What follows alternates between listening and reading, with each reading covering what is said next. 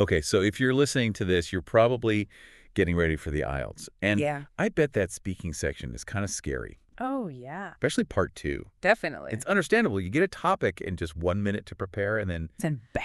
2 minutes of like, wow, the examiner. It's a lot of pressure. It is. I remember when I first took it, 2 minutes felt like forever. I bet. But hey, that's exactly why we're doing this deep dive today. Absolutely. You sent in some notes from IELTS Buddy, Yep. and we're going to like unpack their expert advice Sounds good. and hopefully help you totally nail that long-term section. You know, it's interesting how much anxiety that part 2 creates for people. Right. It's like you're under this microscope and the clock is just ticking away. It's true. The time crunch can really throw people off. For sure. But the cool thing is, IELTS Buddy has some really clever tactics Oh, yeah. to help you really make the most of that 1-minute prep time. I like it.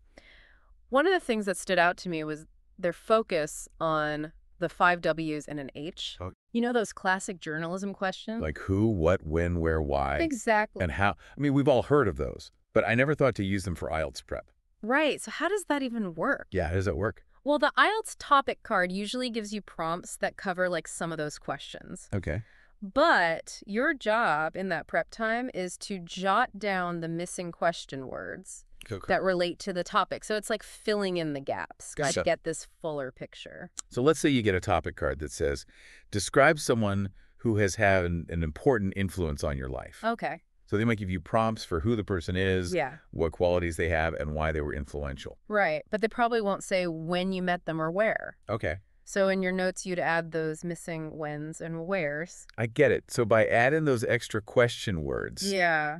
you're basically brainstorming more talking points. Exactly. So that way, even if you totally blank during those 2 minutes, you've got a backup. It's like giving yourself a roadmap so you don't get lost or start rambling. When I first started prepping for the IELTS, I was so focused on memorizing big, fancy words Yeah, I bet. that I never thought about the structure of my answer. Yeah. This 5 W's strategy seems so simple, but so smart. It is. And what's interesting is it links directly to the IELTS scoring criteria. Oh, really? The examiners are looking for coherence and cohesion in your answer.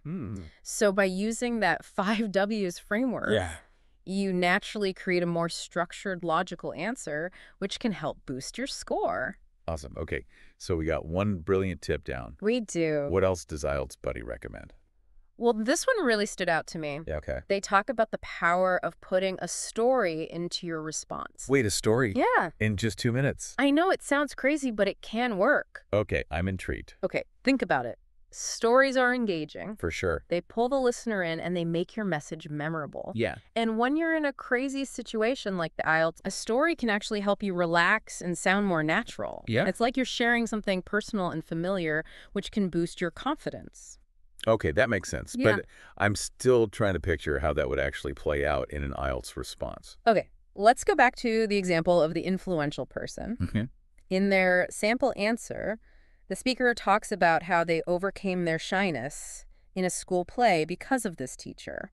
So instead of just listing the teacher's qualities, they're showing those qualities. Yes, through a personal story. That's actually really clever. And the best part is the story doesn't have to be some big life-changing event. Right. It can be a simple story that shows a point and adds a little something extra to your response. You know, I remember reading that sample answer on IELTS Buddy, Yeah. and I was surprised by how smooth it all sounded. Yeah. It didn't feel forced or rehearsed at all. And that natural flow is key Yeah. because it goes back to those IELTS scoring criteria again. Okay. The examiners want a clear and organized answer, but they also want to see that you can speak smoothly and naturally and not sound like you're just reciting something you memorized. Got it. It's about sounding like a human, Yeah. not a robot. Totally.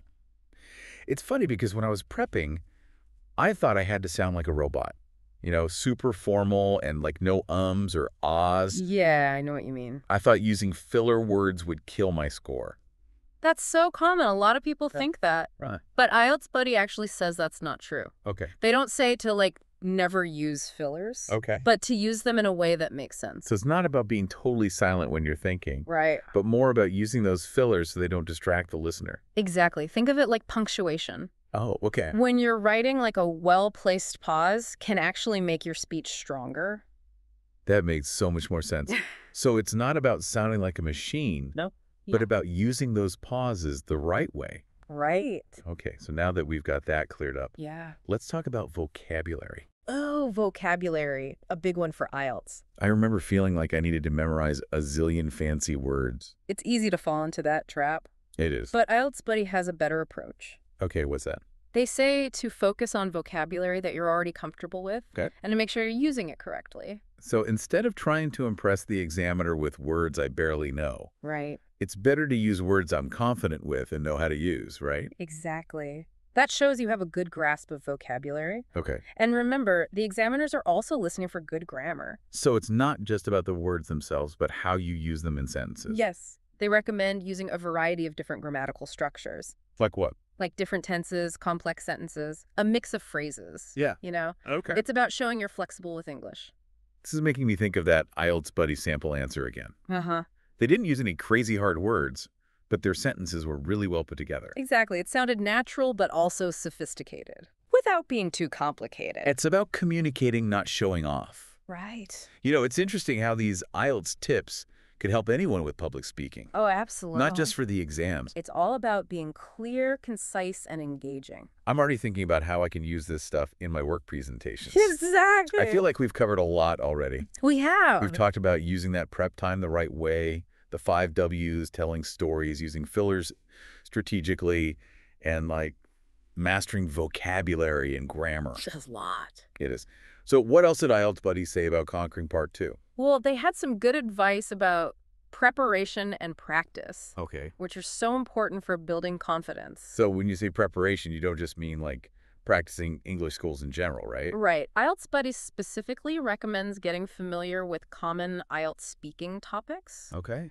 like work, education, hobbies, travel, current events, you know. That makes sense. So if you already have some ideas about those topics, Yeah. it's less work you have to do during the exam when you see that topic card. Exactly. It's like having a mental toolbox. Okay. The more you can talk about different subjects, Uh-huh. the better you'll feel when you get that topic. Okay, that's smart. But what about practice? Yeah. I mean, besides just like talking about random stuff, Yeah. how can you really feel that exam pressure? Well, IELTS Buddy has a cool idea. What's that? They say to record yourself talking about different topics. Oh, like pretend I'm taking the exam. Exactly. Set a timer for 2 minutes and just go. It sounds simple, but it really works.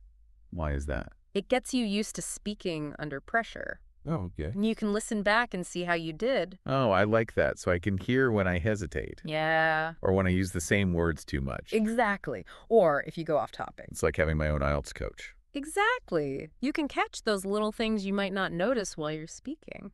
Okay, so we've got preparation down, practice down. We do. Is there anything else we should be doing before the exam?